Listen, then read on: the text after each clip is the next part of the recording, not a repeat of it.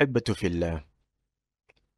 Rasulullah sallallahu alaihi wasallam said, truly the amount of the rewards suits the degree of the bala, trial. So if you ever feel that your life is harder than the other, know that your reward is not similar to their reward, because it is already decreed by Allah subhanahu wa ta'ala how big the reward will be for each of his servants. Therefore, the amount of the reward suits the degree of the bala. When Allah loves a people, He afflicts them with bala. He does not give them the rizq. Instead, He afflicts them with bala, trial. Whoever is content with the decree of Allah Azza wa Jal gains His pleasure. Allah will be pleased with him. And whoever is not content, not satisfied, whoever rejects that degree, then for him is the wrath of Allah subhanahu wa ta'ala. Some ulama argue that it is obligatory to be content with Allah's decree.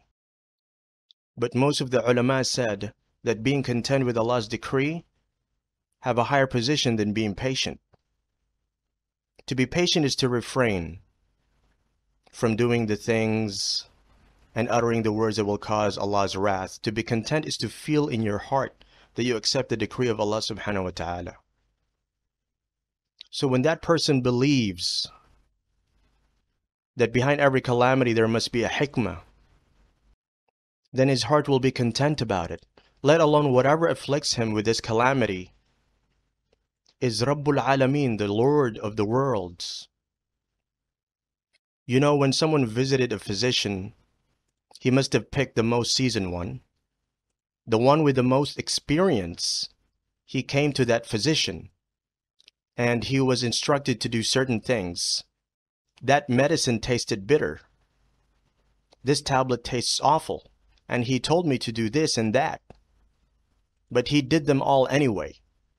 If he was told to do chemotherapy due to cancer, he will do so. If he's told to seek the treatment in Singapore, he will do so. Why? Because he trusts his physician. Inshallah, he's an accomplished MD. What about Allah, Rabbul Alameen, who will not decree things except that He has full knowledge about them?